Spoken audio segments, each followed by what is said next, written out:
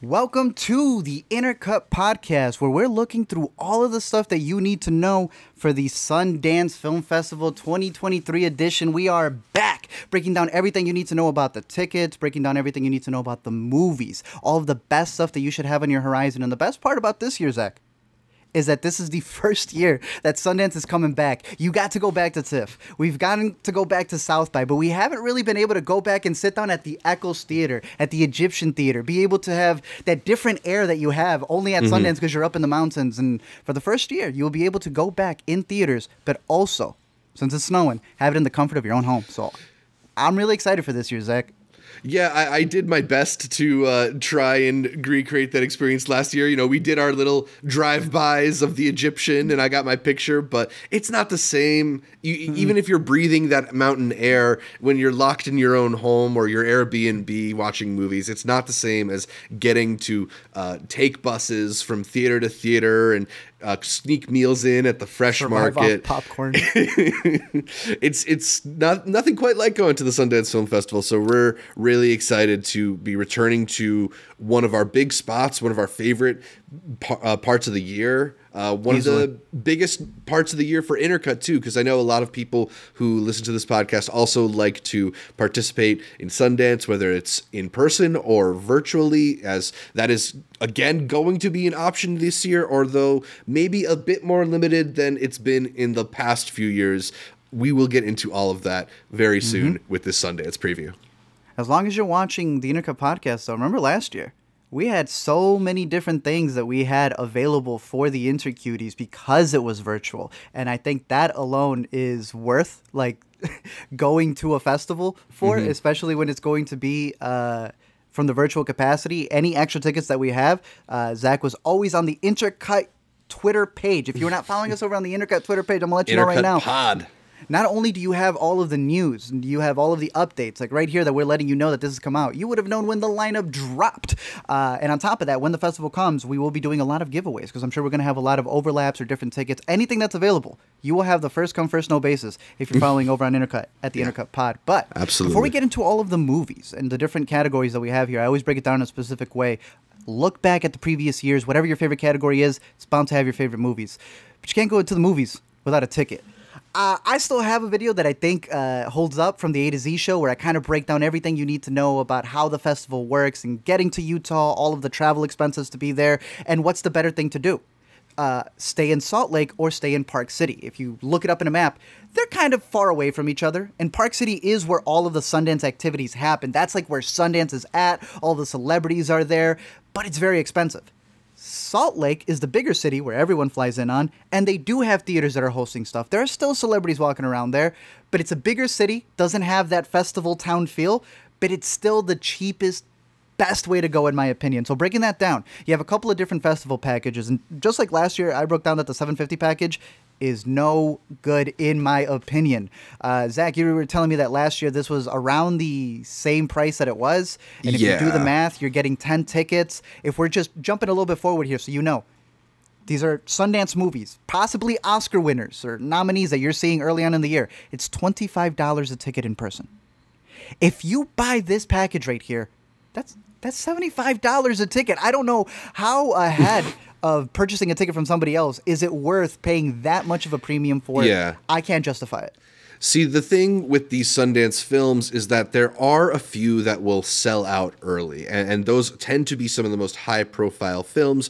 We will get to the premieres section later in this video. It's probably going to be mostly films from that category because that's where you find some of the bigger-name directors, bigger-name stars, and if you are, like, dead set on seeing one of those movies in particular, then maybe it's worth springing for those bigger packages. But otherwise, like if you're just into Sundance for the exploration of it, for the ability to see new movies, I don't see any reason to pay $75 for a ticket when a $25 option is sitting right there as well. It makes no sense. I mean, you're already, what, $50 more per ticket, if I may. If you head on up there and find the members little thing that you can get from Sundance, that's $60.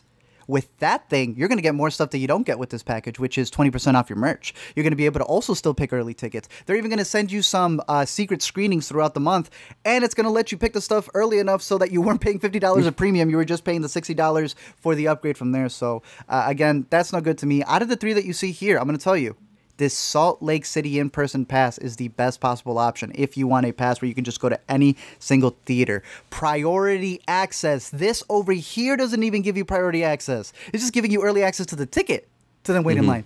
This is priority access to any theater in Salt Lake City. Like I said, it may not be Park City, but it's going to be cheaper lodging there. It's going to be easier to travel there. You're going to have, for $500, access to all 101 films if they're playing in your vicinity. This gives you access to 10. If you're willing to sacrifice the big, being in Park City feel for it, this is the best possible option you can have. For $500, you can watch every single movie playing at all of the beautiful theaters at Salt Lake City. And you can always also schedule a day trip into Park City or a day trip to the Sundance Mountain Resort, the original location of the Sundance Film Festival, which I've only done once in my many years going to, or I guess few years going to Sundance, but is really, really worth it. Five is good, bro. You had half a decade. You should be celebrating that. We're at that point. We're about to become vets right here once we start hitting the double digits, but he's right with that. The Sundance Resort is probably the hardest one to get to, but if you're doing Sundance, I think, even if you don't know if you'll come back, it's worth hitting once in your life for sure. Even just to walk around it. It's a beautiful mountain location. They do have a screening room there. Do not mess up and book a screening there. So we'll get into that about where you're scheduling your stuff on. But it's a good place to see a movie. It's not a good place to see a movie if you have to see another movie very soon afterwards. Or if there's a snowstorm while you're on your way there, which happened to us for Wind River. But there is a second line of options over here, and I think it's also really good. If you're just a person who doesn't want to go through the whole lineup, which we're about to do for you right now, the awards winners package, $250. All of the selections that they say are the best of the best, you will have access to them. My only worry here, and I don't think it should be too much, all of these should be the virtual ones. I don't think that it's possible for a premiere that's only in person to be on here, so then you buy the awards package and you're like in Indiana not being able to stream it. I think you should be good. A lot of Intercuties bought this package last year, and I think they liked it. I mean, it says in person? I don't know if only in person? Oh, my bad. Okay, there should be an online one. Okay, right here. I was mixing them up. There's the awards package online, which is even $50 less. So I guess you can combine them right there between these two. Even in person, I still think that this is worth it because as long as you're in Park City, they do the best of fest screenings like for the last 2 days. It's just nothing but all of the winners. The Ignite package, though, is the reason why I was able to do Sundance to begin with. Back in my wee lad days early on, I was still able to. If you're in between the ages of 18 and 25, there is no better package than this. For $250, you get 10 tickets. That's already better than this. Yeah. You get to select them early. But then they're giving you 5 extra vouchers for online films. When I did this, it was 5 vouchers. They said show up to a screening and see if they let you in. The fact that you could use it for this new technology that is online films, absolutely fantastic. I highly recommend this because not only do you get 15 available tickets to watch movies, if you're in the Ignite thing, they allow you into the Adobe clubs. They'll have like these Ignite events where they're giving you free food, free sweaters. My first year was fantastic because of this Ignite package right there. So if you have the means to get there, obviously it's hard if you're between 18 and 25, but if you have the means to do so, this is the bad boy to get right here. The Ignite package by Adobe. World Cinema package, also worth it. But we'll get into some of the stuff over here. Like I said, it's $25 for both weeks. It used to be $20 the first week and $25 the second week, but they've changed that a little bit because now they have the online ticketing. The Express Pass, for those who want to know, I still believe it's $3,500. Yeah. But you can go into any theater you want. I would recommend it, I guess, if you were making tax write-offs. But it's only the second half, and it's a little bit steep. Yeah. And if we scroll down a little bit more, we can see some of the online specific offerings as well, with like the festival package that gives you 10 movies for $300. So those are $30 a pop, maybe a little bit better. So if you are going that online route, you can get a pretty big package of films that way. But the single festival tickets are only $20, so there still is that disparity between buying single movies at a time and then going for the larger festival package. But if I may, it will give them to you early, and there's a difference between the online to the in-person. The in-person, you need 2 tickets if you're bringing a guest. Reportedly, allegedly, supposedly, as long as Mr. Redford don't know, you can get an online ticket and have a good Sundance party at your home. Reportedly, allegedly, supposedly. But I agree. This is a good one to have if you wanted to get the early tickets, because a lot of stuff will be online that is playing in the competition. Once we get to the lineup, we'll tell you what's split. Same thing, the awards winners package, the World Cinema package. It's cheaper. It's online. You don't have to travel, so I guess you're saving that money. You can have a guest there as well. Most of these packages also come with the Explorer Pass. To break down what that is that they have a couple of VR stuff. If you have a VR headset at home, boom, you could do one of the Sundance ones. But all 64 short films will be available for you. So for $25, I guess you can subtract it from your big one over here. It still makes the tickets pretty expensive. Yeah. But the Explorer Pass, something that you can get on its own, and it runs throughout the entire festival. I think the Explorer Pass is the one thing that's available globally. So no matter where you are, you may not be able to have access to all the features, but you will have access to all of the shorts. So those are the tickets. All of the dates are online. You can come to this landing page right here where it lets you know everything that you need to know about the tickets and packages, which are available already. Like I said, highly recommend getting the membership in case you wanted to get some merch. I just had my first thing come in right here, Zach, as you can see. Let me expand this a little bit. I had a couple things that I ordered, but the new one is this Sundance, kind of like Office mug that they got going on. It's the new logo that definitely seems more like a patch, almost like a train. I like it. Yeah. The only thing is, it's kind of just like a block printed on. So out of a lot of the Sundance ones, I have that orange one. It has not beaten it. I even have this one right here, the one from a couple years ago, 2 years ago. I think this one was even better because it's got more of the design. Still kind of has that, as you can see, like the block that it begins it. But you can't fully see it here, but it's just funny that there's a different black between the patch and the other stuff. But not perfectly seamless. I'll be judging the rest of the merch as it comes in. Hopefully this year they don't send the shredded addresses of other Sundance orders. But yeah, we shall see. We'll break down all the merch and stuff, especially when we get all gathered. We'll be all dripped out when it comes to the festival. But after breaking down all the ticket packages and everything that you need to know, it is time to go through the festival. We are going to be going piece by piece, each single category. I always recommend go to the Sundance Wiki. Go to each year. Look through those titles, because I think the Wiki does the best job of just listing it in a nice little chart. See which one of these tends to make your favorite movies. Yeah. Focus in on that competition. We have our recaps from the past couple festivals. If you need some reminders of what films were in what sections, I'll also maybe, as we go along, do little reminders of some of the highlights last year from each category. For sure. So just starting it off from the top, giving you our 3 picks. Zach, for the U.S. dramatic competition, the big one, all of these will be streaming virtually. So no matter where you are, you will have the ability to watch any of these, which I think is absolutely fantastic. What were your top 3 from this?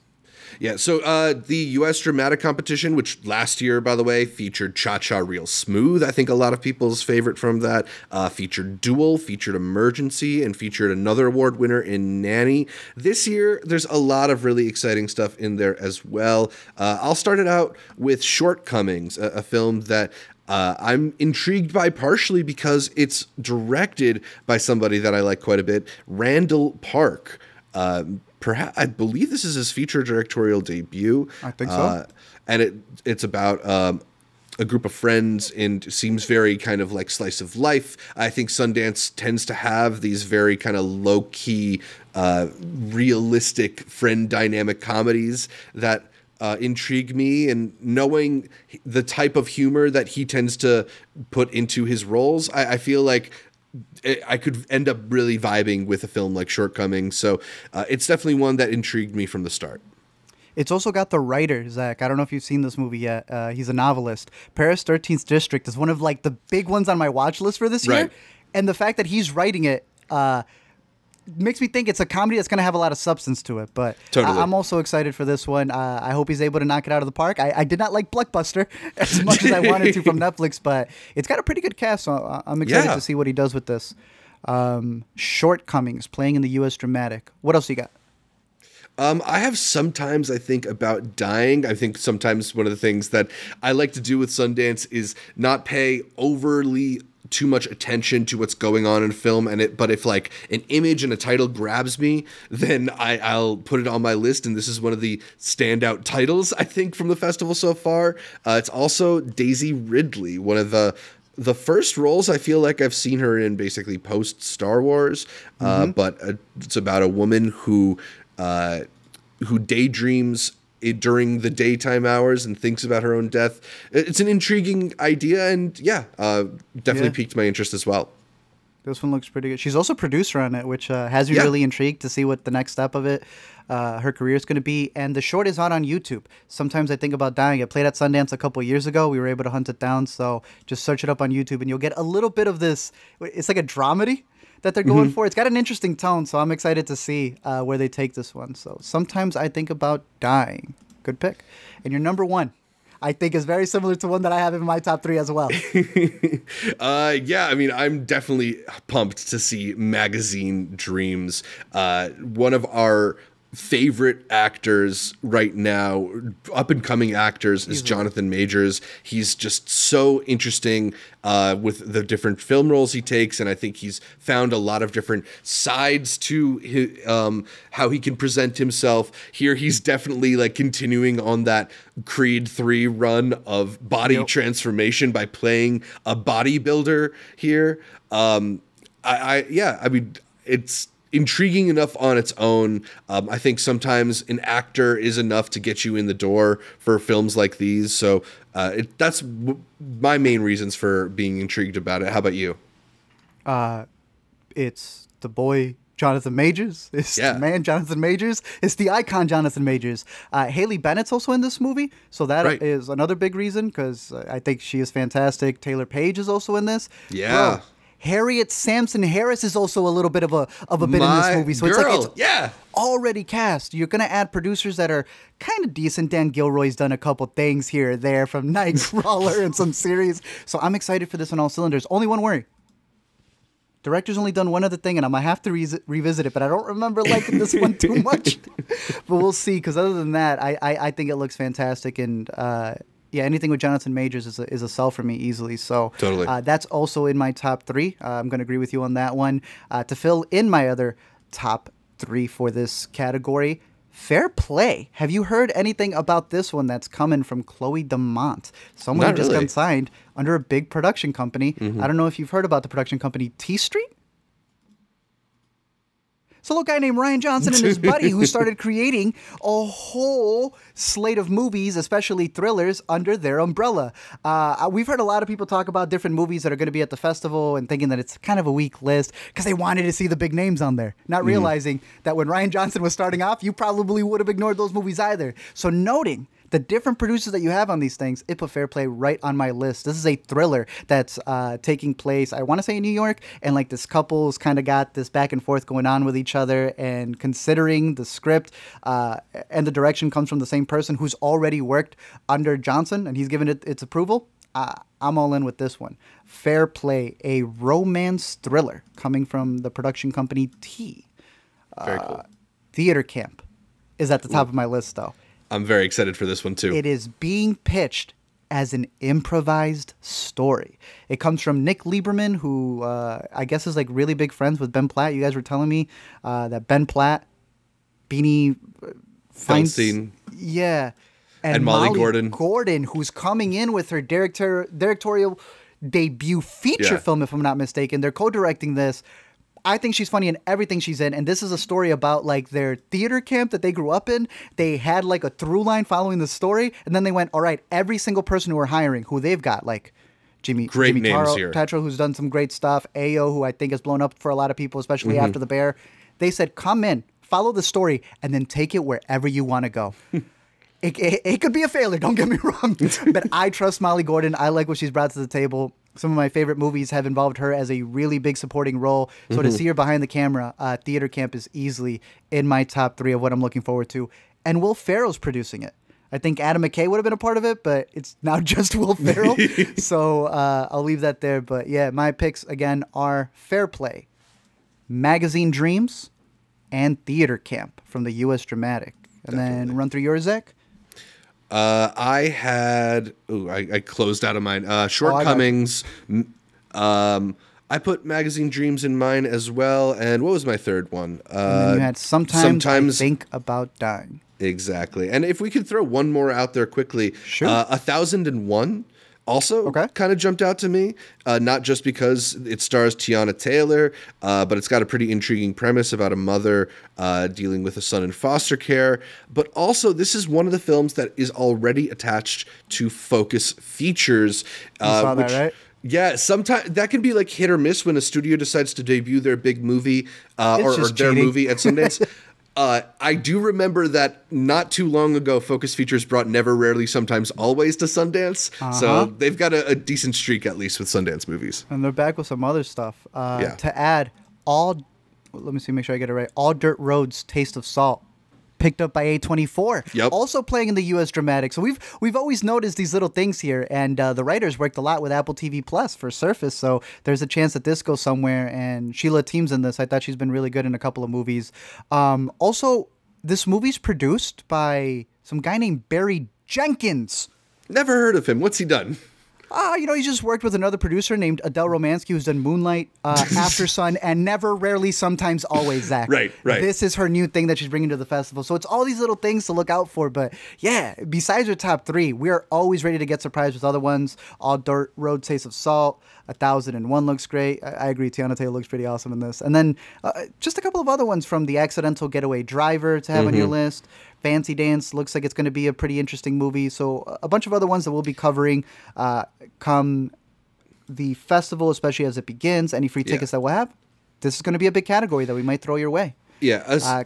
This is probably the premier Sundance category. This is where most of the movies that are known as being Sundance discoveries, they premiered in this category. So Whiplash. if you're going for like the true Sundance experience, this is the category to pay attention to. This is the one. Exactly. Good point.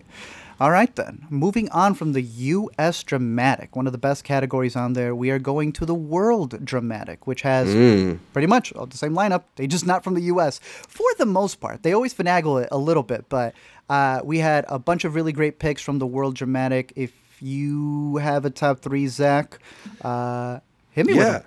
Yeah, so last year, the World Dramatic featured a lot of great films. It featured Leonore Will Never Die, which has shown up in a couple other film festivals. We love that one. Bride and Charles, which I thought was delightful. Girl Picture, which I feel like got like a Gotham nom or something like that. So, and You Won't Be Alone. So pretty exciting movies make their debut sometimes here in World Dramatic. The one that jumped out to me first was Bad Behavior. This is a bit of what we're talking about in that, like, it's not just foreign language films. It's literally just international. This is a film produced in New Zealand, but with Jennifer Connelly. It's a very American face to it, I guess. Ben Whishaw is also a co-star in it. Producer. Yeah, as well. And it's about a woman seeking enlightenment, a woman who was a former child actress seeking enlightenment from her guru at a silent retreat. Sounds intriguing enough, and I like the talent behind it, so that one jumped out to me immediately. La Pecera. It also comes... I don't know ahead. if you've seen her. She's actually an actress, so you saying the story, I was like, interesting. So then it's her. She's been in a bunch of movies. She's the main girl from Beautiful Creatures, and now she's turned into a director/writer for this movie. Mm-hmm. Yeah, I'm intrigued by that one, definitely. Do you see anything about La Pecera? Yes, sir. Talk about it. So this is one that is a co-production between Puerto Rico and Spain, and it's about a woman whose cancer has returned after years of remission, who decides to she sort of like breaks free from her treatments. And I don't know, just something about that premise seemed intriguing to me. It's got an intriguing image as well. You're going off of just little like glimpses of a film, and when an image can catch you, I feel like that's all you need sometimes. That's a good sign. Yeah. Agreed. And then the last one that I have from World Dramatic is Animalia, which is from France and Morocco and Qatar. And it's about a pregnant woman who finds freedom after aliens land. Yes. I don't really want to know much more than that. It sounds intriguing already. Yeah, it just looks like it's going to take you. And the images for it were really awesome. And yeah, again, that's just one where it just... Even she had a Sundance short. It was called So What If the Goats Die? It won the grand jury prize. There's something about just the way she makes titles out of movie as a sci-fi thriller that's also on my list. It just made it right outside of my top ones. But one of the ones I want to put on your radar, I don't know if you saw this, there's a movie called Scrapper. It's this comedy drama, and this guy has directed like a bunch of music videos for like local British rappers, Mumford & Son, produced by Michael Fassbender. Oh, I'm like, all right, good to see him producing there. Got an actor coming in. The next movie right on the list, Shada, another one that's playing in the World Dramatic, a drama coming from Noura Niasari. Executive producer, Cate Blanchett. So you have a lot of big acting names who aren't really a part of the festival, but they kind of are shepherding new movies in. So I'm really excited to see some of those on my list. But I have a completely different top three. There is a dramedy called Mama Cruz, which comes from a filmmaker. It's so intriguing. She specialized in docs and then decided, you know what? Let me go make some feature films. I think she just made a previous one, so this is like her second one, and she's decided to make it on her mother, who she found all of these like belongings to and realized she never knew this person. So she's saying that this is her, not necessarily documentary, but biopic on her mom after realizing she's more than a mom, she's also a woman. I don't know. I like that retrospective of looking back and being able to see someone so close to you in a different light. So Mama Cruz is in my top three for the World Dramatic. I also have When It Melts. Here you have another actress turned director. Viri Baitens, I hope I'm saying her name right. She was an Ugly Betty, bro. She was also in one of my favorite movies, dude, from 2012, The Broken Circle Breakdown. Yeah. If you have not seen this movie, it's beautiful. It's one of my favorites. I will be mentioning this director very soon because he has a spotlight one year. But for right now, we're talking about Virlay, her movie, which she also stars in, is based on a book. And if I'm not mistaken, comes from Belgium. So this is a movie that I'm very excited for, to see how she does that transition from working under a bunch of great directors and then seeing what she could bring to the table. So I have this at my number 2 spot, When It Melts. And definitely do watch Broken Circle Breakdown. It is incredible. But my top pick is a horror adventure movie called Sorcery. Pablo Larraín and his brother are producing like 3 movies at the fest. And this is one that's super at the top of my list. It comes from Christopher Murray. And it's pretty much this like remote town where this girl realizes that there's like a whole organization of like, not wizards, but like sorcerers. That's all I need to know. Originally it's called Brujeria. It takes place in the 1800s. I feel like this is going to knock the setting out of the park. So my number 1, Sorcery. That one has a bit about like revenge in the plot as well. And I was wondering if it's going to turn into like this year's Nightingale or something. But dude, and I was thinking even something like, what was last year's that was also in the world where she was like a vampire, but not like a witch. You Won't Be Alone. I get like inklings of that as well, so I'm curious to see how they'll push it. Last one to mention here is this little movie called Heroic. I believe this one is from Mexico and Sweden, surprisingly.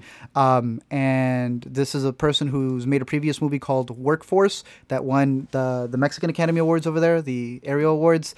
And it's got a pretty good cast because I've seen the cast in like Babel, a cop movie. This is a cast that like only takes really interesting projects in these festival films. So I just want to make sure I have Heroic on the radar because it looks like it's going to be a pretty hefty one as well. But cool. Those are our picks for the World Dramatic. We will be compiling all of these in an easier format just so you have the picks available there. But like I said, all of this is up there on the website for you to be able to check out and see what the best ones are. As we move on to the documentaries, we did U.S. Dramatic, World Dramatic. Now we got U.S. Doc and World Doc. Out of the documentaries, Zach, for U.S., what stood out to you? So last year, this was a category that featured Aftershock, Descendant, Fire of Love, I Didn't See You There, Navalny, a couple films that might get shortlisted for this year's Best Documentary at the Oscars. As for Sundance 2023, there are a couple titles that stood out to me. The first one being the Cult at the End of the World. A look into the cult that's behind the 1995 Tokyo subway nerve attacks. I'm just an intriguing premise for a documentary for sure. So that one jumped to the top of my list. I don't know if you had any other thoughts on it. That was in my top 3 easily. That's Yeah. all you need to know. A creepy picture like that, and you're like, yeah, this is a scenario that I think I would sit for a nice, easy, breezy doc for. The second pick that I had was Bad Press, which is about a reporter trying to do her job and being censored for it in her reservation. She's among the Muskogee Creek Nation. And, you know, I think a lot of times we also see these films that look at smaller microcosms of larger problems, and there's a whole lot to talk about the censoring of press right now. So that title also stood out to me, and I feel bad because these are the first 2 alphabetically, but they're also just the ones that really, really looked intriguing to me.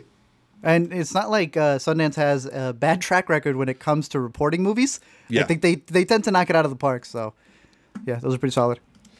All right, switching up my alphabetical order bit, I'm going to Nam June Paik. Moon is the Oldest Odyssey, about an artist who was one of the influential artists of the electronic medium. I don't know.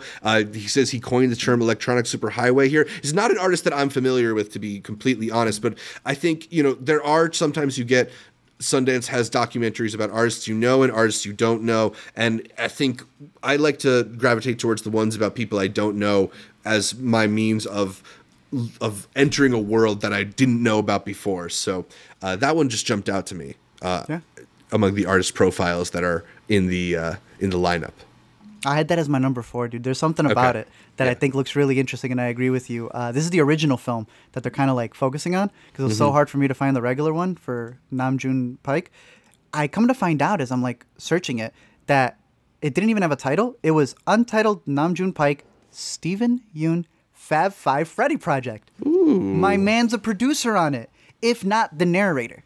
The thing is also going to have a bunch of archival footage from David Bowie, Andy Warhol. This seems like one of the best docs that's going to be coming out of the festival on probably like one of the most interesting figures, because they call him the father of video art. So yeah, I'm really intrigued for that one. I wanted to put this one on your list, bro. A Still Small Voice. It's this movie that's coming from director Luc Lorenzen. I don't know if that name sounds familiar to you. Oh man, yes, I know exactly who you're talking about. He made a little movie a couple years ago that kind of stuck with you a lot. All right. Ambulances with Midnight Family. I got a new number 1 in this category. I know how much you like this movie, so A Still Small Voice is definitely one that I think you're going to want to have on the horizon, because when you get a documentarian, it almost doesn't matter what they're talking about.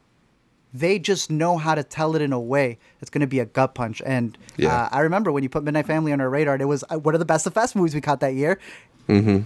Insane cinematography, because the way that movie, the events that are happening there, there's no way to set up a shot. Like, you have to do it at the moment. Like, there are people dying during that movie, and the shots that he gets there are insane. So I can't imagine what he's going to do with this one. I wanted to make sure that one was on your radar. It's about an aspiring hospital chaplain who begins a year-long residency in spiritual care to take care of herself. So I can only imagine where it goes from there. Some other ones to mention before I get to my top 3, the Giovanni Project, or the Nikki Giovanni project about going to Mars, where they're practically talking to people, especially having seen Avatar recently, this idea of like the back and forth and keeping these video diaries to make sure that they don't go, from what it seems, insane when they're going up into space. Last year we had a boxing movie that kind of talked about like Mexicans who are Mexican-American and Mexicans who come from Mexico. This year there's one called Going Varsity in Mariachi. This looks like it's going to be the one, Zach. So I'm putting this out there. It was just on the cusp of making my top 3, but I'm not going to lie, it may end up leaving in my top 5. It even comes from producer Luis A. Miranda Jr., which is actually senior. So Papa Miranda is in there. So in case you wanted to see what they may be up to, Pops is over there producing this movie, and I think it's going to be very interesting from the different perspectives of the teens who join this mariachi band for different reasons. I think it's going to be pretty fascinating. But my top 3, I'm agreeing with you. The Cult one. It looks, when something says doc thriller, that just intrigues me, man. But my top 2, Little Richard, I Am Everything. I am a person who believes that Little Richard is one of the greatest artists that we've had in here, and they have not done him justice. Every actor who they get, even when they get so close to it, they run out of steam. In the new Elvis movie, they got someone who was really good with it, but they knew, never put too much Little Richard in an Elvis movie, because you won't be paying attention to Elvis. This comes from Lisa Cortez, who did producing on Precious. She recently directed All In, The Fight for Democracy, which I thought was a decent political doc. And yeah, it's just the story of Little Richard. I hope they go all out with it. I hope they do the man justice. And I'm really excited for it. It seems like they're going to go all out, but it's also 98 minutes, so I don't know how all out you can go. I think he's someone who deserves everything. But Little Richard, I Am Everything, will probably give us a little bit of it. My top one, though, is this one called The Disappearance of Sheer Height. It's the thing they have at the cover. Yeah. I read the synopsis, and it was everything that I needed to know. It's about a best-selling book of a woman who was trying to liberate people, but how did she disappear after revealing all of this bodily autonomy for women? That's all I needed to know. And then I find out, oh yeah, it comes from the director who did Crip Camp. Easily at the top of my U.S. documentary list, considering that movie went all the way to the Oscars and killed it when it was at Sundance itself. So a lot of really good movies from the U.S. dramatic. This one, The Disappearance of Sheer Heights. Returning champions from Sundance past. That's what I'm saying. And again, it doesn't matter what story they cover. It's how they tell their story that you know is going to make an impactful difference. Moving on to the world documentary. Yeah. What are some picks from there from the previous years that have stood out? So last year we met in virtual reality. We got All That Breathes, which has played like Cannes and TIFF and New York Film Festival. Yeah, that did a run. Yeah. And then a couple other films that I don't think have had as bigger celebrations yet in Midwives and The Territory, but I'm sure we'll start seeing them pop up in critics lists and year-end lists for Best Documentary. But also an intriguing category that has given us a lot of stuff. I think this is also the category that had Honeyland, which went on to get a couple Oscar nominations a couple years ago. Yeah. So yeah, really solid category with a lot of really great picks. Just taking you to all the other stuff that's happened around the world. I want to say, and I could be mistaken, what's the one that had me crying last year? It came from this, didn't it? With the orphanage. Yeah, the orphanage one. I'm forgetting the name of it right now, but yeah, so I remember. You would think you come to a festival, right? You've traveled all this way. World documentary. I'm not sitting around for those. Hey, this is the category that somehow has always been the one to get a tear out of me. So let's talk about this category. A House Made of Splinters was that one that got you. House Made of Splinters. Yeah. Yeah, you know, I couldn't even hide in public with people. No, we were in our private place with us. That was a tough one right there. So let's get into it. They got 12 features. What are the ones that stood out to you, Zach? Let's start with 5 Seasons of Revolution, which is about already taking one of mine. It's about an aspiring video journalist born in Syria who starts to report on the events around her and then finds herself talking about her own destiny. Just a very intriguing premise for a story, and I feel like that idea of getting in the middle of a story you're reporting and then being the subject of it is something that we've seen many, many times, but can always be in a really fantastic setup for just tension and drama, and especially with the backdrop of Syria and a young aspiring video journalist. I'm very eager to check this one out. But you said it's on your list as well. Dude, she said that this is her debut feature because she's been making it undercover for 10 years. Forget the synopsis. That's the pitch right there. Also, it's produced by someone. Really quick on the director. The director's name is Lena. That's it. That's it. Working with producer, I don't know if Laura You've seen this woman? She's made a couple of little documentaries, such as, one that really deals with hiding in Citizen 4. Another one from this year, which has been taking the documentary field by storm as well, in All the Beauty and the Bloodshed. One of the biggest releases for the New York Film Festival. This is pretty much a lock to make it all the way to the Oscars. If she's producing a movie at Sundance where a woman went undercover for a decade, won't reveal her full name. I think we have a hit on our hands. 5 Seasons of Revolution is in my top 3 as well. For sure, it is incredible. It just looks fantastic. I'm thrilled to catch this one. So I agree. Yeah, another one on my list is Fantastic Machine. You're just going down my list. Oh man, we should probably host a podcast together. Talk about it. Yeah, so this one is looking at, from a sociological perspective, the proliferation of cameras in our world. The plot description says from the first camera to 45 billion cameras worldwide today. The filmmakers widen their lens to expose humanity's unique obsession with the camera's image and the social consequences that lay ahead. That sounds like an extremely ambitious idea to try and tackle in a documentary format, but it's the exact kind of like heady, out there idea that I am very eager to see. You know, sometimes you get films that don't really live up to that grand exploration or that wide scope that they try to do. And then sometimes you find these really unique pieces of film. And I'm thinking back to like when we caught All Light Everywhere from Theo Anthony, and it just like glimpses. Yes. Yeah. That's the kind of stuff that you're hoping to see, sneak its way into these categories. So Fantastic Machine, it's definitely on my list. Zach, what do you think about this guy producing? Oh no, did they take him out? There he is. I mean, that's how you need, isn't it? I'm laughing already. Yeah. For those of you who don't know, Ruben Östlund, he has a little movie out right now called Triangle of Sadness. He has a little movie out that came out a couple years ago. It's one of my favorite of all time, Force Majeure. To have him as producer on here is another reason why you can have a very nice cosign, because it leads me to believe that it's going to have a nice little edge to it, right? Yeah. So I'm very excited for Fantastic Machine. Should I guess your number one, Zach? Because I feel we can go down it. Let's see if we went 3 for 3. I feel like here we're gonna diverge, but let's try it out. I'm going with Smoke Sauna Sisterhood. Zach, I'm not, but no, that's a pretty good one. Talk about it. Yeah. I mean, this one seems a little bit mysterious, but I'm intrigued by that mystery. The plot description reads that in the darkness of a smoke sauna, women share their innermost secrets and intimate experiences, washing off the shame trapped in their bodies and regaining the strength through a sense of communion. And I don't know if that. I'm hoping this is going to be like not so much devastating, but more profound. Just something about the idea of these senses of community and the like cleansing of both body and spirit. If they can evoke that in a documentary, I feel like that would be a really powerful piece.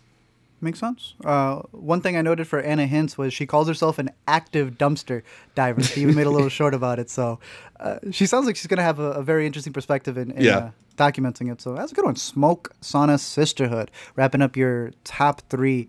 Just to mention a couple of other ones. I did mess up earlier. I had mentioned one about NASA people leaving. It's actually this one. The Longest Goodbye is being pitched as like doc therapy pretty much. So I find that kind of interesting. There's one called Pianoforte about young pianists who are like all competing, but it comes from a director who we just saw.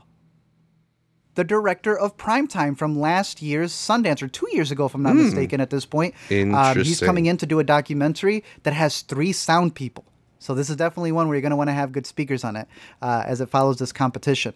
One of the other ones that I had on my horizon is There Anybody Out There? Because it reminds me a lot of last year's. You had just mentioned it earlier when you had said, I Didn't See You There. And I know that was a movie that definitely tested viewers' patience. This seems like it's what we expected that one to be, and where she's opening up it's not as experimental. She's opening up the conversation because of her abilities and dealing with a lot of people who have given her discrimination because of the way that her body is set. So this is one that I definitely have on my horizon. She is the writer-director for it as well. But then we get to some of the top ones here, and they're just insane. We were just talking about the one that has a director with only one name because they've been in hiding. Mm-hmm. This guy right here, for 20 Days in Mariupol, made a previous documentary just off of the found footage of Ukrainian soldiers. He does all the coverage for AP over there. He is the president of the Ukrainian Association of Professional Photographers. Seems like he's done a lot of stuff. And in all that, to think that this is the movie where now everyone's attention is over there, I don't know, man. It seems like this reminds me of one like President, which we mentioned a couple times from Sundance, where it's so visceral in putting you just right there in the midst of it. I'm mixing these up over here. Iron Butterflies is the one where it's made up of the different stuff. This one jumped out to me as well. I mean, there's last year there were also 2 Ukrainian films, but specifically Ukrainian films, and it seems like Sundance is doing the same thing this year and putting a couple different Ukrainian films in the festival. So both of them, Iron Butterflies and 20 Days in Mariupol. But you had mentioned five seasons of Revolution. Yeah. Fantastic Machine. You were only missing one. My top one easily is The Eternal Memory. Okay. What I say about this category is the only category to make me what? Cry, and this one is not on my list because I'm sure it will make me cry. Agosto and Paulina have been together for 25 years. 8 years ago, he was diagnosed with Alzheimer's. Both fear the day he no longer recognizes her. I thought it was enough that this is coming from the director who did freaking Mole Agents.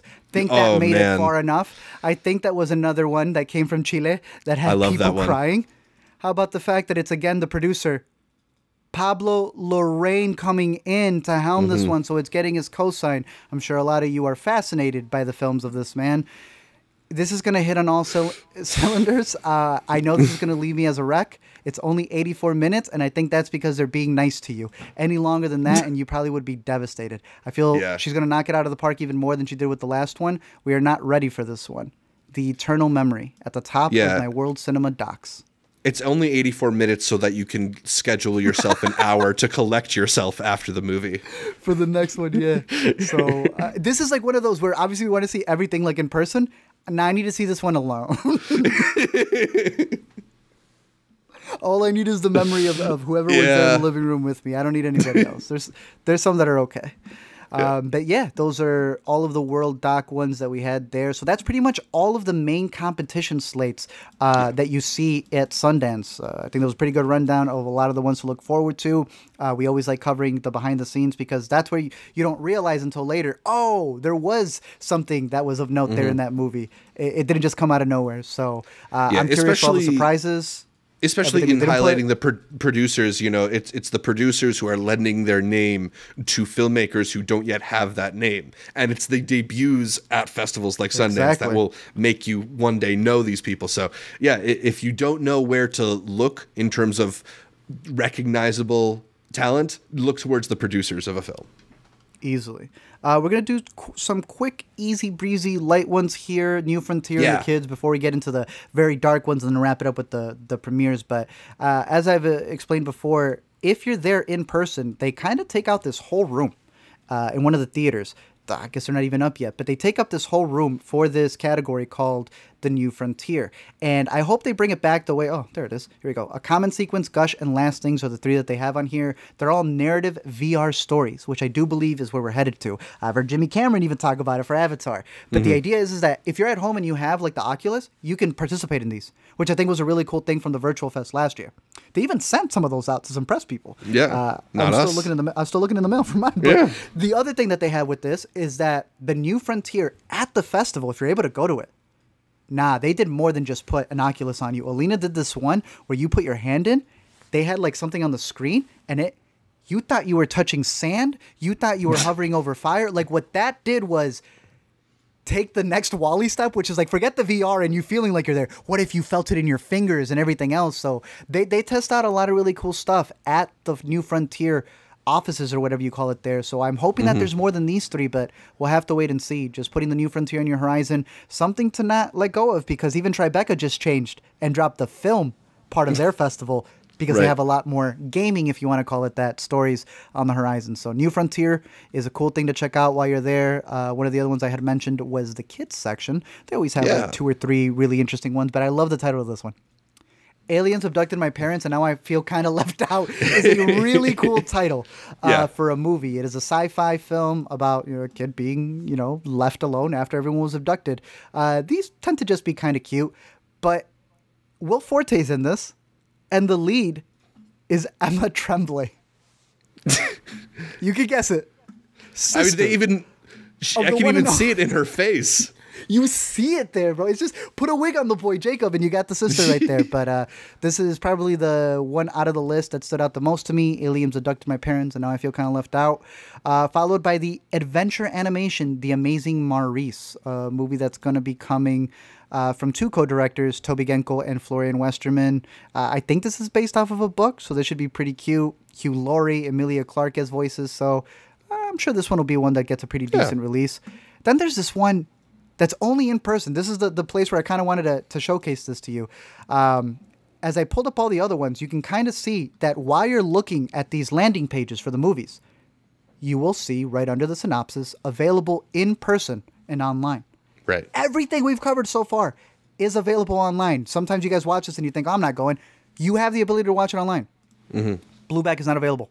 This is a movie that's so serious, you need to see it in person. So we have hit our first. Who is this, Eric Bana? His movie's too big, bro. You need to see it over there. About a mother-daughter relationship, trying to take care of the coast. I think it's based off of a book. This reminds me of that, like, what was the one with, like, Blue Miracle? The one with Morgan Freeman when they saved a dolphin? A dolphin still. Okay. I don't know why they're taking it so serious, but it comes from the guy who did The Dry. Not doing The Dry because this is a PG movie. So if that movie interested you and you were wondering, hey, what does a kid's film feel like from him? Then there you go. But I'm sticking with my pick. If for whatever reason you're bringing your kids to Sundance, Aliens abducted my parents, and now I feel kind of left out. That's my go-to pick for the kiddos. Cool. But that's the kids section right there. Always keeping it light and breezy in case you wanted something different coming out of that. They also have the collection, which is just movies from the past that have coming out, if you were curious in that. But let's lead it into the next two interesting categories of the Next and Midnight. Probably the biggest categories that get the most polarized reviews if you're doing like horror movies. Or the next category, which is literally titled Next, because they wanted to see what is the next thing in innovation. Some may argue it's because these are the movies where 5 minutes in you're yelling, next! So let's start off with those. Next likes to do a lot of different things, and they released some fascinating movies in the past. Yeah, I think the best one, at least from our perspective in the last couple of years, is probably Searching, which came out a couple of years ago. But last year, it was also the category that hosted Something in the Dirt, one of our favorite films from last year's Sundance. It also had The Cathedral, which I'm seeing on a lot of best of lists, Mija, which I know you liked quite a bit, it's on Disney. And A Love Story, which I believe was nominated for the AARP's Best Grown-Up Love Story Award. Good for them. I'm glad they made it. So with this year's next category, there are a couple movies that jumped out to me. The first one, I don't know if this is on your list, but it was Kim's Video. Partially my number one. Okay, cool. Kim's Video is kind of an iconic New York City video store. It predates my... Really? It predates my going to video stores, but like I know film critics who worked there or went there and stuff. So it just... from the perspective of people who love physical media and love film, that already intrigues me. But they're saying that this is a documentary that plays with form and tropes of various genres in its investigation to find the legendary collection of titles from Kim's Video. That sounds like it could go horribly wrong or horribly right, but I'm there for it either way. Same. I'm so intrigued with this. It's playing the opening night, and they talked about like the 50,000 videos that went missing and stuff. I'm excited for this movie. It's my number one out of the next category. I'm also intrigued by The Tuba Thieves. That's my number two. So this one talks about tubas that were stolen from a Los Angeles high school, but the plot description says this is not a story about thieves or missing tubas. Cool. I don't know what it is, but cool. I'm down. Bring it on. Yeah, I'm here. Yeah. Again, and I have nothing else to go off these next movies. No producers, nothing, but the way that they're pitching themselves. So yeah, it's an experimental doc. I have that on my top 3 as well. And then the one maybe more traditional narrative, although it's in next, so who knows how traditional it'll be. I got To Live and Die and Live, about Muhammad, who returns home to Detroit to bury his stepfather and is thrust into settling his accounts, but struggling with depression and addiction, which might finish him before he finishes the task. Yeah, just sounds like an intriguing setup for a movie, and that it is in the next category also makes it that much more intriguing and more mysterious. It's got a couple people. Omari Hardwick, who some of you may know from if you watch him on TV, but Sorry to Bother You was a great one they had from Sundance. And then someone else was also going to be in this one, if I'm not mistaken. I'm pretty sure it's someone from on my block. So you'll have a couple of people in here. So we'll see how this one goes. Some other ones to put on the radar was there's this one called Kokomo City. I'm not exactly sure like what the perspective of this is going to be, but the director to this was recently on. They were a singer. They were on Lil Wayne's "Shoot Me Down" music video, or just song in general. They're credited on there. So this is a look at like sex workers and the way that it's shot. Seems like it's going to be really interesting. So Kokomo City is one that kind of stood out. There is a horror. Sorry, there is a one called Divinity. Let me get this ready here.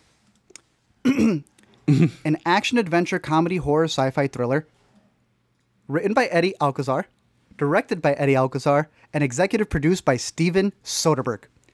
He is a person who believes that nothing should be unconfined by genre, produced Kuso, which was the movie that I went to go buy tickets for, and they told me, no, we're just going to return them for you already when I was at Sundance, and pegged this thing called Metascope, a visionary technique of blending live action and stop motion together. Starring Bella Thorne. I don't know if this is going to be a mess or if it's going to be great, but there's something to say when your movie is being premiered early on at the Egyptian. So, I don't know. There's something about this one that kind of has me intrigued. The Divinity.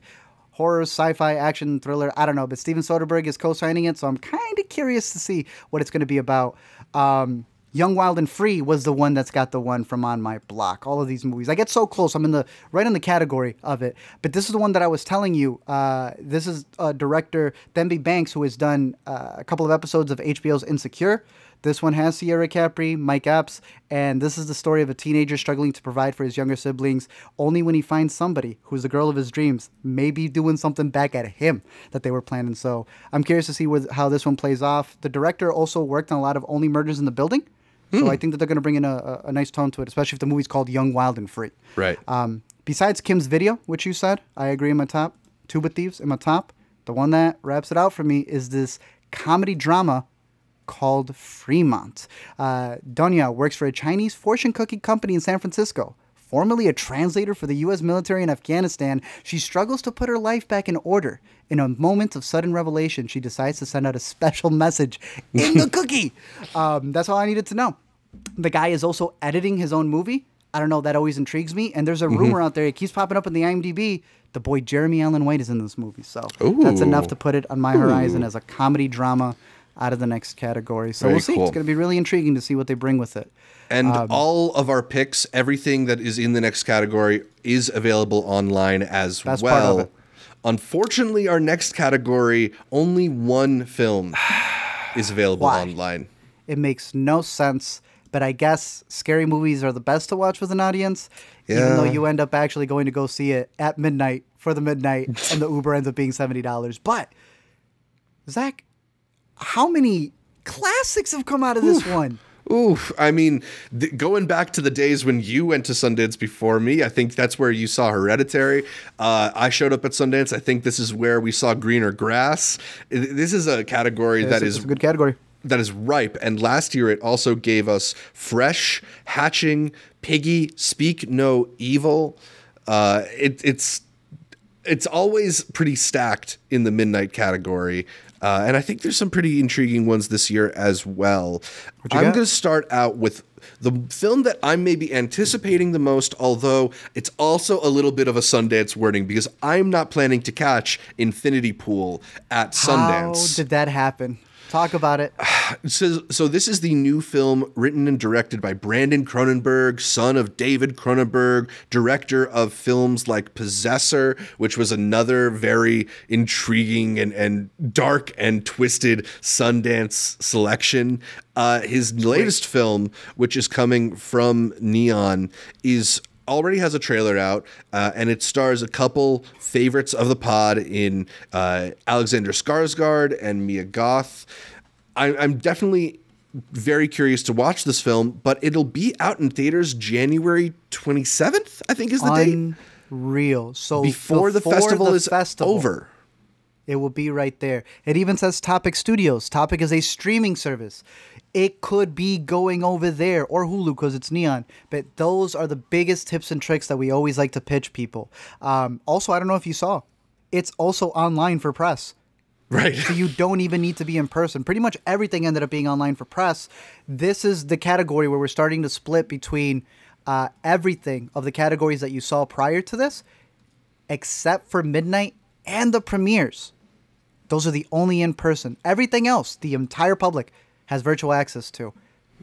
Honestly, I always tell you that if the movie's going to come out before April, skip it. Watch the stuff that's not going to come out until late, Oscar season, or you don't even know, may not even come out for a while. Stuff that hasn't been bought yet. The fact that it is in the midnight category does make it jump out a little bit. This is about an aspiring martial artist who believes she must save her older sister from her impending marriage, and it's a movie about a wedding heist. So I don't know. That sounds like a fun time, and sometimes at Sundance you need those jolts of excitement to interrupt your Alzheimer's dramas. I've checked the schedule. I've looked through it. This has an opening at the Eccles, even though we can see it at the press, even though we can see it online. That'll be a fun Eccles screening. I'm making time to drop tickets for this movie. There are moments where you realize, do you want to be there at the world premiere of maybe a new classic? When we realized, we were at South by for Everything Everywhere All at Once. I was like, that's technically the first time it was shown. Yeah. This may be the next big Sundance hit. Maybe I'm writing it too high, but I have it in my top 3, and there's something about this movie. Dope. And as I scroll down, Zach, it's already picked up by Focus Features. Endorsement. That should tell you what you need to know. I'm excited for this one too. Like I said, it's in my top 3, so I'm willing to drop the money for it. I'm going to pay tickets to make sure I secure that for the opening day. So cool. I agree with you. All right, so my last pick from the midnight category then is Talk to Me. We almost had a 3 for 3. Oof. This one is about a group of friends who discover how to conjure spirits using an ancient embalmed hand, and then became hooked on the new thrill. That sounds intriguing enough on its own. I think that image is also just very mysterious and kind of ominous too. You want to find at least one movie that's going to kind of rock you to your foundation and disturb you when you go to the midnight movies. And my goal, my hope, at least, my fingers are crossed that it will be Talk to Me. There's something about Talk to Me that blew me away. I don't know these guys that much, or I thought I didn't. Danny Philippou. Turns out they were cam ops on the Babadook. Oh, cool, you guys were in the business to do that. That's really awesome. There's another movie in this festival called Onyx, the Fortuitous and the Talisman of the Soul. Is this comedy horror? That's the one that's on online from midnight, for what it's worth. What you mean? Oh, yeah. Well, let me tell you why. I love the talk here, because the point that I was trying to make is that this is a movie that's coming from a guy named Andrew Bowser. I don't know the man like that. He makes a lot of online stuff, a lot of YouTube videos, dude. So this is a movie coming from a YouTuber. There's something about me that, may not be my full cup of tea, but I will be there supporting this man. And I love that this is being released, as Zach said, only one from this category online. There's something about a YouTuber knowing the difference there, because it kind of relies on the company. And since this is such an independent movie from a YouTuber, they're like, yeah, do it online. That's where my stuff is. I didn't think we had 2 YouTubers on this list, Zach. But this next one, in a million years, I would have never guessed. The guys from Talk to Me are the ones who made these insane, ridiculous Ronald McDonald abuse videos. Either this hits or it doesn't. Do you know of these videos, Zach? I've never seen them. Someone out there, when you're watching this, is not going to believe that these are the guys who just got a Sundance movie. Zach, your homework is to watch these videos after the fact. Man. These are massive videos. Zach, these aren't a joke. You're looking at it right there. This is not a joke. I go back, and what did the thing say? It said they're from Raka Raka. I just always knew them as the crazy McDonald's videos.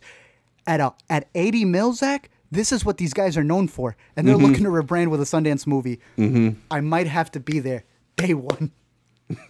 I can't believe they gave them this. These guys are insane. This is that movie. Yeah. This is going to be that movie. I think so.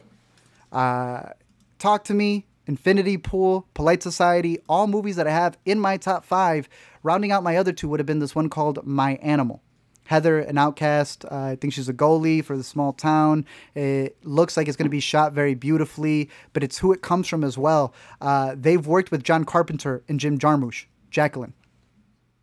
I think if you're working under people that talented, you're bound to give us something now that Right. you're in the midnight category. So My Animal is one that I have in my horizon. But Birth, Rebirth. Really cool title. Really good imagery. And it's the story of a morgue technician successfully reanimating the body of a little girl. But to keep her breathing, she will need to harvest the biological materials from a pregnant woman. But when the girl's mother, a nurse, discovers her baby alive, they enter a deal that forces them down a dark path of no return. This sounds like it's going to be awesome if they allow them to go all out. This is a horror movie that could definitely push the envelope. So they've also made movies like Porn Without Sex, and that's like their big push on their Sundance bios, so we'll see. But a lot of really good ones coming out of the midnight category, including In My Mother's Skin, which has a really cool poster. I'm hoping it's able to deliver on that sense as well. But really good ones from the midnight category. Sadly, a lot of them are going to be in person, but some are going to be in person a week before it comes out, so not too shabby from there. Finally, we have the biggest category to many because it's the movies that have been vetted, they have been scoped out. It is the premieres. Recently, they've done a good job at dividing the premieres between the documentaries and the narratives. They kind of just flushed them all in there, but I've kind of divided them. So I have all of these, which is the biggest category because I said it's 2 in 1, even has a second page there.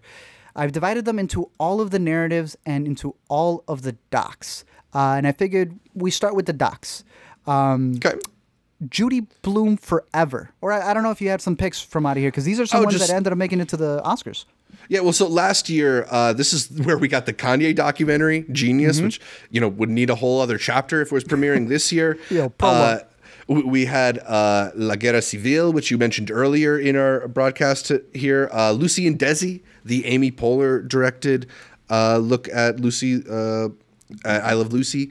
A lot of interesting films. The Princess, which is on HBO, and we like that. We Need to Talk About Cosby from W. Kamau Bell. So a lot of interesting films premiere in the documentary premieres Would You Be section. My Neighbor may have been one too.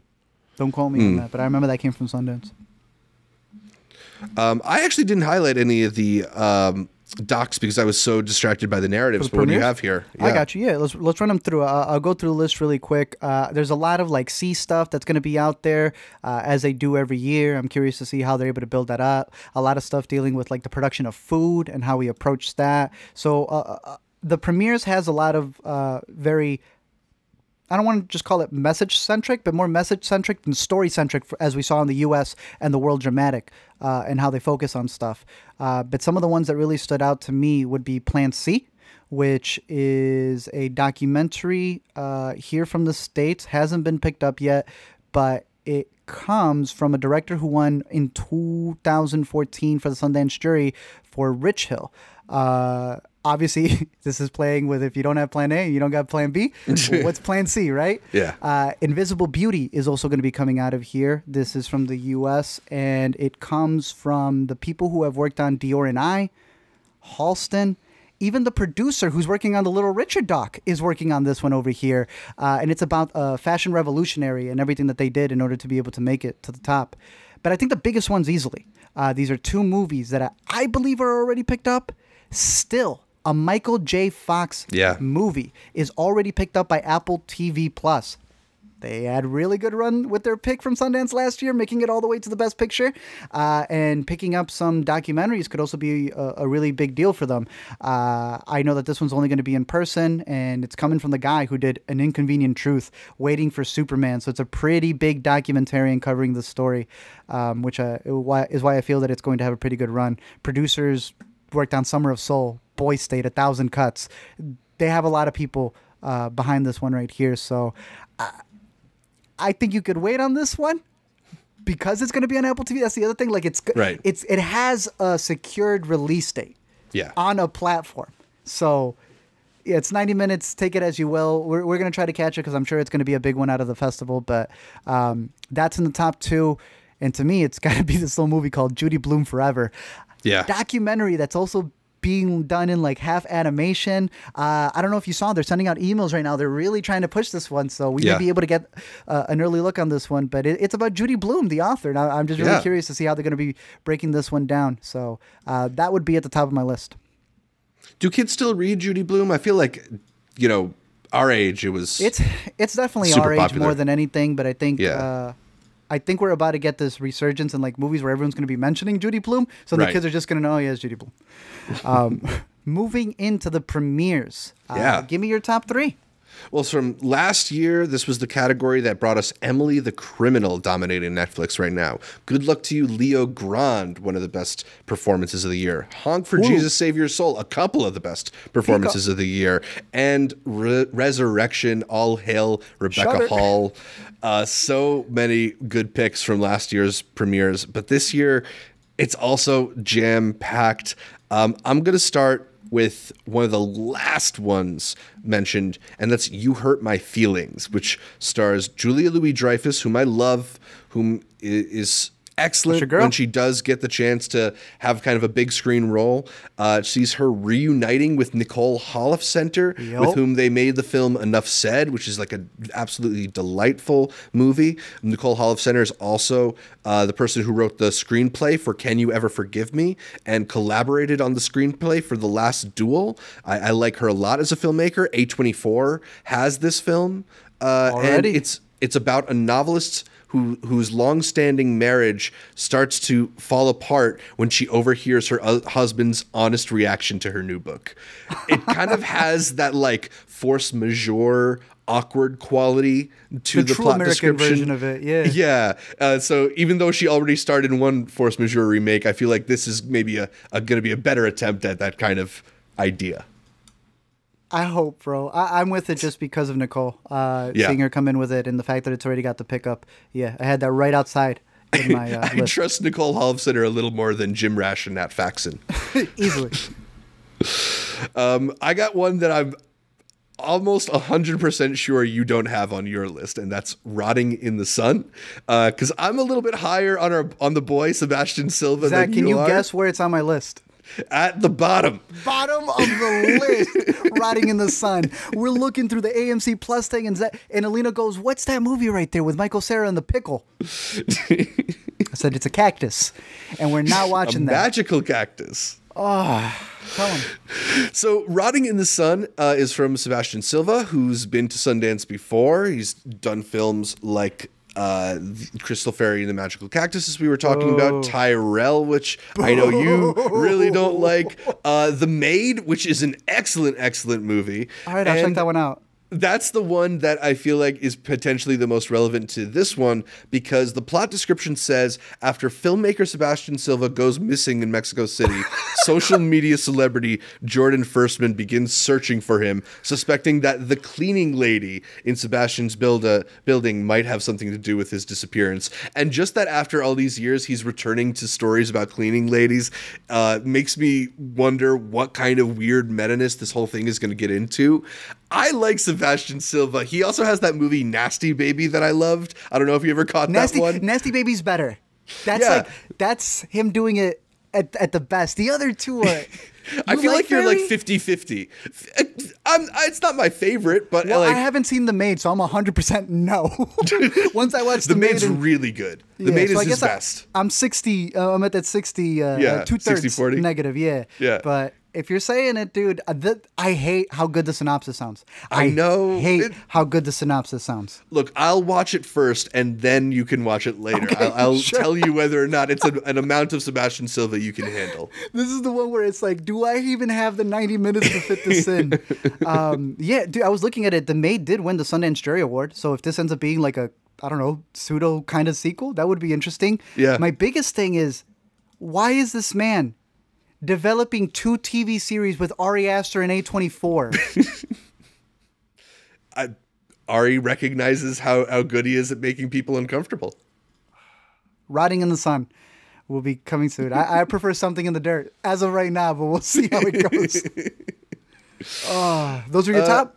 Those are my top 2, and I got one more, which features a former guest of the Intercut program. It's my number one. Talk about it. Let's talk about Landscape with Invisible Hand, a film about when Earth is taken over by aliens who control the economy and a pair of teenagers who come up with a plan to save their family. This is the latest from Corey Finley, who not only debuted Thoroughbreds at the 2017 Sundance Film Festival, but brought Bad Education. And that was one of our favorite films of 2020 that Easily. debuted on HBO with Hugh Jackman. So Corey, in my book, is 2 for 2. I'm very intrigued to see what he's got here. He's back. He's doing the screenplay on this one, unlike Bad Education. And it's got an interesting cast on it as well, with Josh Hamilton, Michael Gandolfini, William Jackson Harper, one of my favorites. I feel like Asante Black and Kylie Rogers are really the stars of this thing as the teenagers and the people who are featured in the 2 images that you see on the Sundance website. But there's also just something a little bit like off, I feel like, about those images that intrigues me. And Thoroughbreds was a film that did a really good job of leaving you like very unsettled with normal conversations. So I'd trust Corey to make a really good one with this. It sounds very intriguing. I'm using intriguing too much. Thoroughbreds was one of the first that I saw. I remember he was one of the first Q&As. We've had our own Q&As with him. This also, I think, is from a novel. So I don't know how much behind the scenes has gone there, but it's the guy who's worked on royalty-free the music of Kevin MacLeod, a random doc that you sent to me about all of the royalty-free music we use. A hidden Spinning gem. Monkeys. So for this to be coming from him, and then we were just talking about movies being from Focus Features, A24, being bought. The contact is Jeffrey Penman at iCloud.com. There's something raw about this movie. Yeah. Where I feel like he's just going to knock it out of the park. Like he didn't tell anyone that he's making a whole other feature film and he's just going to let it ride. No one can tell him what to fix. There's no producer. There's no company if he's just out there making it on his own. Yep. With some guy in an iCloud account. 94 minutes. It is at the top of my list. I think it's in my top 3 of the festival.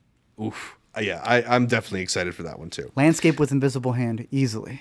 All right, I saved a couple here because I knew you'd pick at least one of the ones that I'm interested in. For sure, yeah. Let me run through a couple of the ones that are here and then lead it up to my top ones just so we have everything covered from this.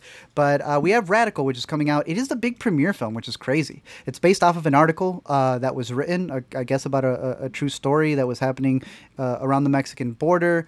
And it stars someone who I thought was like completely injured, but I don't know, he got fixed. Eugenio, I don't know if you heard, did like a whole VR stunt, like messed up.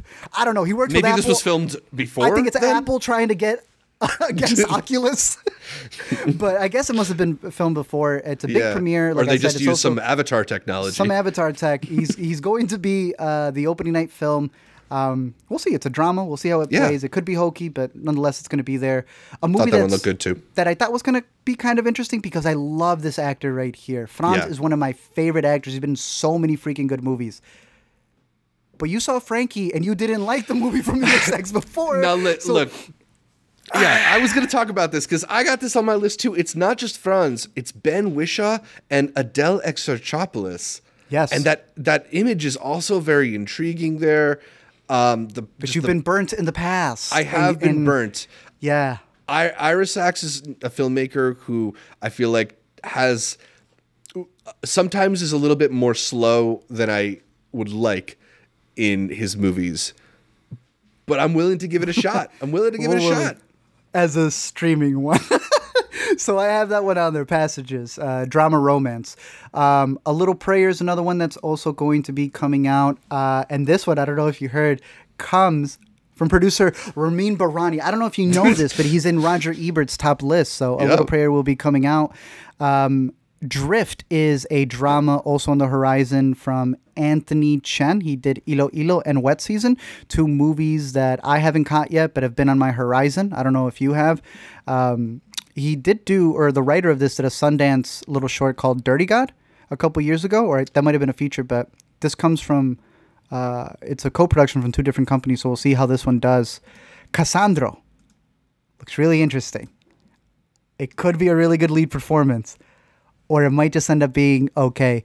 The director of this has worked on previous docs like The Apollo. I don't know if you've seen that one about the in New York and all the shows that they were able to have there. But Gael Garcia Bernal is the lead here, playing Saúl, Armendariz, a gay amateur wrestler from El Paso, rising to international stardom after he creates the exótico character Casandro. So I'm curious to see how far he goes with this. It's only 99 minutes. If this was like an hour 20, I'd be like, oh, they're going all out for him on his performance. This leads me somewhere in the middle, and we'll see how it plays out. But I'm excited for him being the lead, which is why I have it a little bit higher. The action drama romance thriller, though, Cat Person, seems so intriguing, and this was one of the first things that Zach put on the group chat. So Zach, talk about this one. Yeah, well, so this is based on a story from the New Yorker that went extremely viral, and it's about a romance between an older man and a younger woman, Robert, who's 34, Margot, who's 20, and just I think one of the ways to sort of contextualize the perspective of the story is that Kristen Rupenian, who is the person who wrote it, is the person credited with the story in Bodies, Bodies, Bodies. So Booksmart. Yeah, and so I think you're getting it. This is a film. This is a short story that resonated with a young online audience, and to try and sort of convert that into a film that also stars Nicholas Braun, who's one of our favorites from Succession. I'm very there for it. I think it's going to be a lot of fun.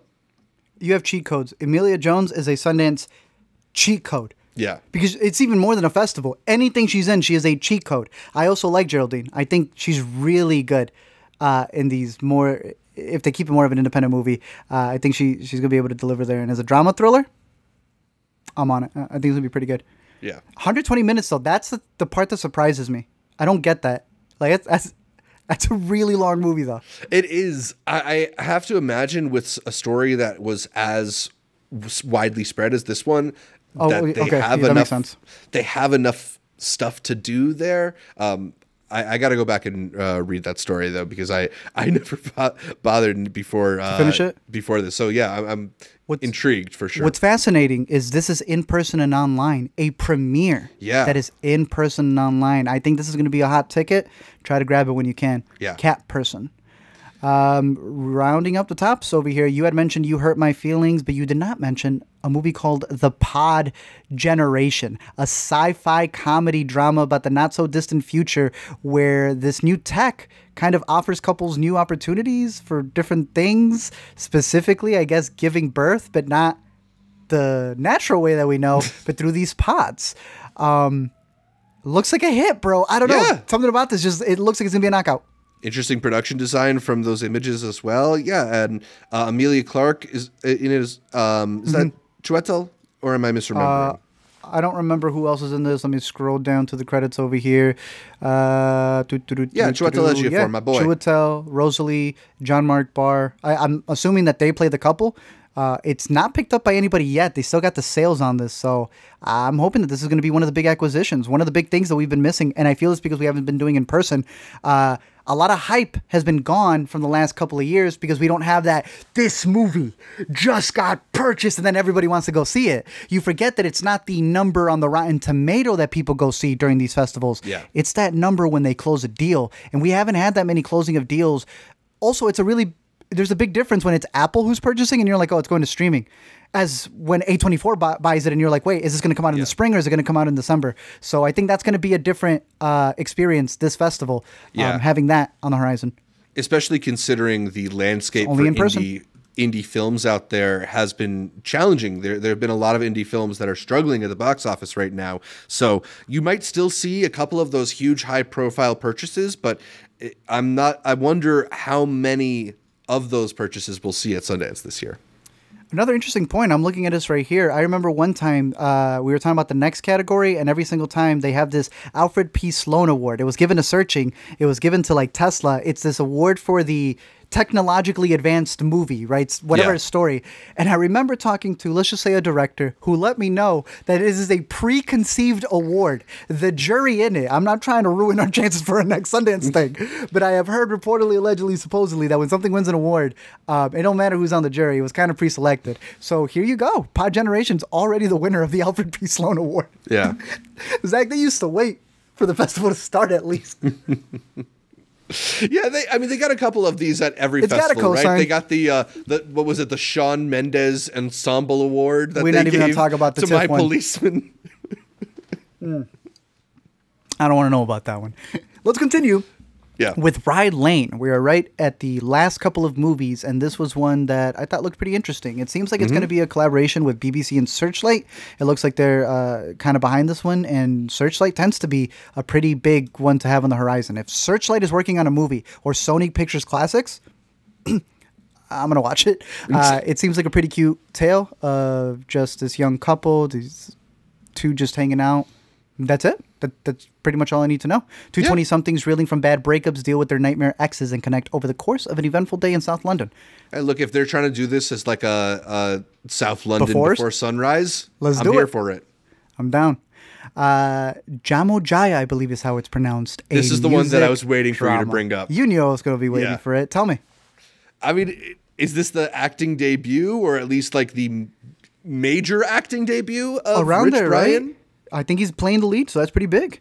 Not to mention, it is written and directed by Justin Chon, whose last film, Blue Bayou, I wasn't exactly like thrilled with, but it is interesting and beautifully shot. Although his work on the series Pachinko, I think, is absolutely excellent. And he's a filmmaker that has a history at this festival. Right here. You were mentioning Pachinko, which I'm catching up on right now before we record our Best of the Year list. Oh, I'm so glad to hear that. This one out of Sundance, dude, from the first year that I went to Sundance.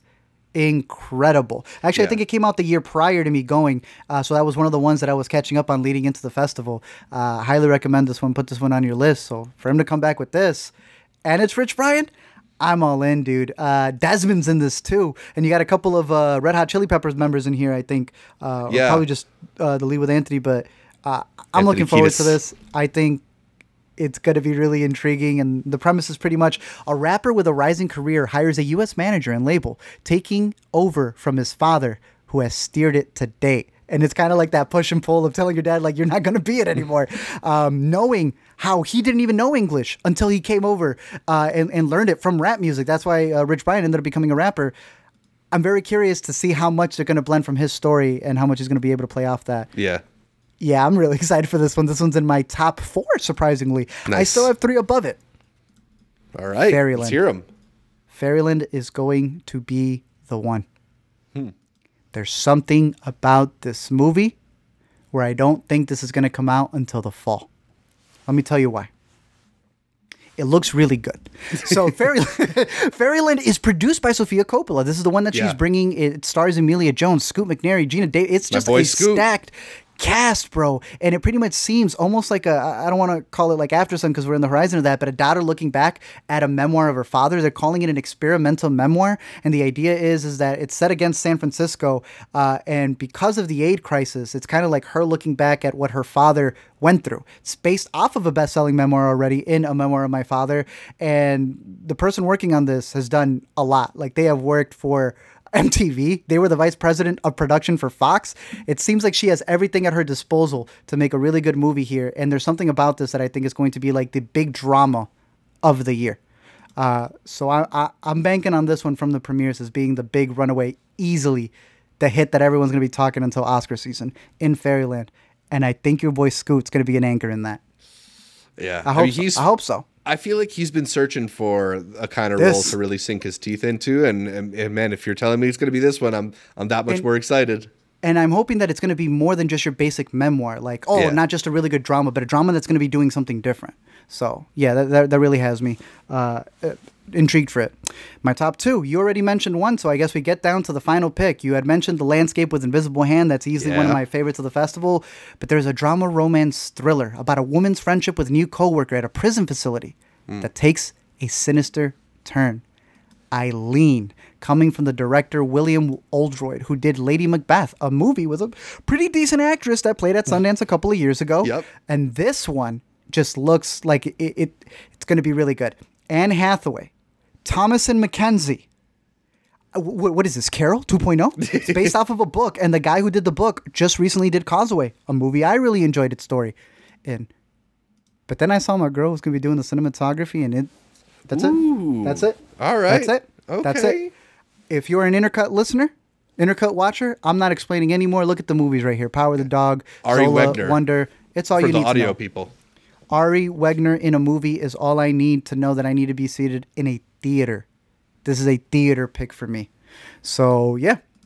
A lot of great ones from the premieres. Pod Generation, Jama Joya, Fairyland, Eileen, Landscape. You mentioned You Hurt My Feelings. Zach will be the only one watching Rotting in the Sun. It's so many good movies coming out of the festival. Yeah. So many picks. Everything that you need to know. I can guarantee you right now, you find me another video that's going to break down as in-depth on all this Sundance stuff, I'll subscribe to your Patreon right then and there. But until then, hopefully we have been able to add something new on the horizon. It doesn't have to be for Sundance. All of these movies will come out slowly but surely, and hopefully there's something new on your list. If you're going to Sundance, stay tuned. Over on the Intercut Pod, we will be sharing all of the extra links for the virtuals that we may be able to have. We will be letting you know what our top picks are. We will be covering the festival with our entire group as of right now. We got some Carscast boys going, some Jedis going, some Intercut fans there. It's going to be a really good festival. It feels like the return of Sundance since 2020 because we will be there. And hopefully you are now prepped. You know what tickets to get. If you're going to be over there, hit us up. One of the best things that we've loved doing is helping people figure out where to go. I mean, online is the easiest way to reach the most people, but if you're over there, definitely reach out to us. Let us know what you're watching. If you need recommendations for pizza or Mexican food or Chinese food. Why is it always Mexican food? It's in Utah where we eat the most Mexican food. Well, they don't have the red iguana other places. They don't have, but hopefully we added some stuff to your radar. Hopefully you're a little bit more well-versed on what to do for the Sundance Festival.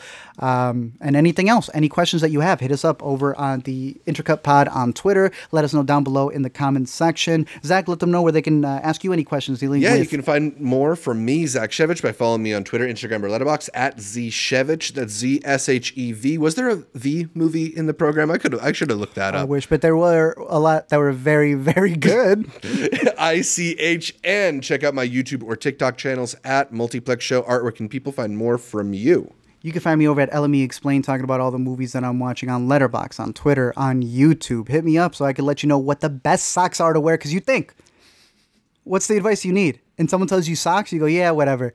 By the second year, you're letting other people know it's the socks.